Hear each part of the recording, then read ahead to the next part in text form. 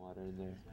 Yeah. The class I'm in is called Research in Chemistry, and there are about 8 seniors and maybe 15 juniors. Dr. Halpin walked in one day and said, "We've been accepted by NASA into this program, and we're going to be exploring Space Adaptation Syndrome." Well, Space Adaptation Syndrome is actually a pretty big problem that concerns a lot of astronauts, because when they go into space and come back, they feel disoriented in terms of balance. We hope to find out whether the fluid dynamics in the ear change the sort of signals the brain would be receiving, and to see if we can discover why Space Adaptation Syndrome is happening in the ears. And perhaps see if we can do something about it. Well, first Dr. Halpin presented us a project and pretty much gave us no boundaries and told us to, really follow the research process. First hypothesize, what's your research question? And then say, okay, what kind of background information could I gain?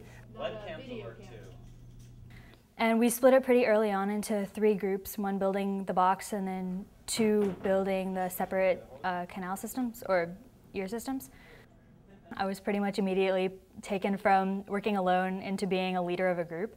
So it was a new experience to try bring 5 people together and make sure that everyone was always doing something useful, something that was not counterproductive. Working as a team strengthens you in terms of, you could have a lot of ideas shooting here and there. You could see so many different perspectives. At times we could combine 2 solutions together and create a nicer one for the problem.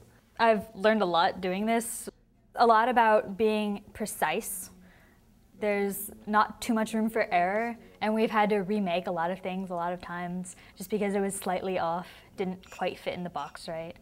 I've also had more experience with actual power tools, physically putting it together, physically drilling, or physically making sure that the people drilling don't kill themselves doing so. The school has made me think that school isn't just about getting grades, it's more about learning. Once we constructed the model and the idea we had in mind really came to real life and actually worked the way we wanted to, that was really something that was really fun and exciting to find out.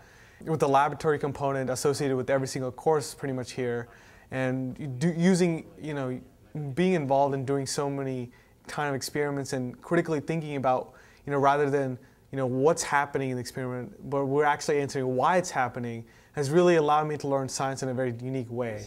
Yeah, it's not dry yet though. It's pretty dry though. Not too many students can say that they participated in building a project that went up in a NASA aircraft. Allowing high school students to really work on a project of this magnitude is something so unique to this school that I think that will not be offered in many other high schools.